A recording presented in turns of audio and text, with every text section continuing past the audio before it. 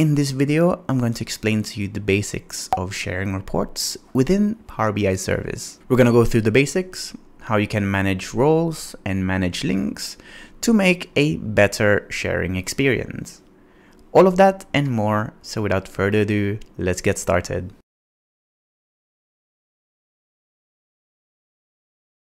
Hi, my name is Fernan and welcome to the Solutions Abroad YouTube channel, where we cover tips, tricks, and best practices when working with Power BI. I upload new videos every week, so make sure you hit that subscribe button and the bell icon to get notified when a new one is out. So if you didn't know already, once you publish your reports into the Power BI service, you can share these reports to other people in your organization who have at least an account with a pro license. So how would you share a report? So here's an example of a report that I published into the service.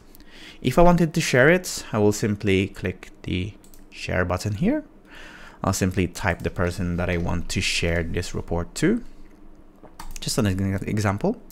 We'll hit send, and that's it. If you added an optional message, it will be included in an email to that person with a URL linking them to that report. Any reports shared this way can be found under Browse and the Shared with Me tab. So they will find the reports that you shared here in this section. So that's pretty much the basics of sharing. There are a few nuances that Power BI allowed us to skip. So let's go back to that share window. So let's go back to the report itself. Let's bring up the share window once more. From here, you can see that the share button essentially creates a link, and you can pretty much customize what the link can do. So for example, in this case, by default, you share a link that people in your organization can view and share. This means if anyone in your organization gets the access to this link, they can view the report and reshare it to other people in your organization. So let's customize this. If you click on that window there, you will have three different options here: people in your organization, people with existing access, and specific people. And under the settings bit here, you can choose to allow recipients to share this report or allow recipients to build content with data associated with this report. So now if we, instead of the people in your organization, we select specific people, and let's say we don't want them to be able to share, we simply just want them to view the report, hit apply. That will still allow us to create a link, but the link will work for the specific people that we share it to. So I'm just gonna pick an example here. So let's say another one for Fernan. If we hit send, so this will then generate a link, and this link will be sent to those people that you specified when you created that link. So that means when people in your organization uses that link, only the specific people you have set up can see the reports, and they can only view the reports in it. Every time you customize and send links to other colleagues, you generate a link which you can manage under Manage Permissions. It's pretty hidden, but you can see it from the share window here. So to go to Manage Permissions, you simply go to this More Options, Manage Permissions, and this will bring up this window here, listing out all the links that we've created so far. So this is the first link that we generated. It's the link that is available for anyone within the organization, and this link allows them to view the reports and share the report. The second link is the specific people link, which if you simply use this one, will allow only Fernan to access this report. So here you can manage all the links that you've generated for your reports.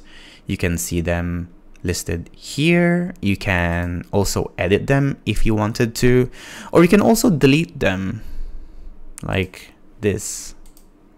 So that will delete the link that you've created. You can also give people direct access to the report, which means they won't need any special links to access the report. They can simply access the report through the main URL here. if you click advanced, it will take you to this page, which allows even more options to customize who has access to these reports. In the reports here, you'll see the links which we've created, the direct access that we've set up. You have the pending tab. So anyone without access to any links that you've shared will have the opportunity to request access. They can type why they need the access, and when they hit send, anyone who does this will show up here, which you can approve or decline. Shared views are for sharing reports where you want to preserve your filters. So for example, if we go back to this example here in our headcount analytics, if we select a different date here in our list, so let's say August, and let's try to share this, you'll see a new option available for you, include my changes. So this means when you generate this link and share it to a colleague, when a colleague opens the link, it will automatically filter the report to whatever changes you have selected. So going back to the other options here, if we just simply manage this access, you will see that you can enable or disable sharing this report, and you also have this option, allow recipients to build content with the data associated with this report.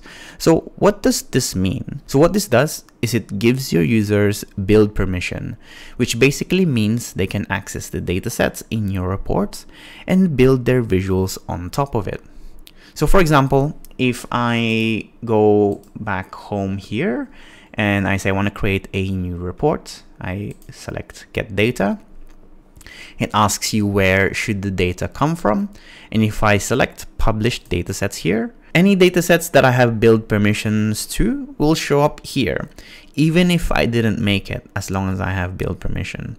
Now, if I select, let's say, this datasets and hit create, it will take me to this view where I can build visuals and use the data that I have already ready in that report. I can't make changes to the model, but I can create reports or my own visuals on top of it. You can see like this, for example. So that's how you can share reports in Power BI service. There are other items in the service that you can also share, and they almost work the same way. Let's take an app for an example. And if you don't know what an app is, you can go check out my other video on it. But if you take this view as an example, you will notice that this app doesn't have any share options. And that's because you need to share the app from the workspace itself. So the Northwind workspace. So we need to go there, workspaces, Northwind, and here you'll need to update app, which is where you'll need to control who has access to it. Under permissions, here's where you can specify who has access to it. Is it the entire organization who has access to it? And what type of access should they have to this app? So are they able to connect or have build permission to it? Or can they share this report within the organization? But what about the workspaces itself? Now, because workspaces are meant to be for collaboration rather than sharing finished dashboards or reports, it has its own user access permissions.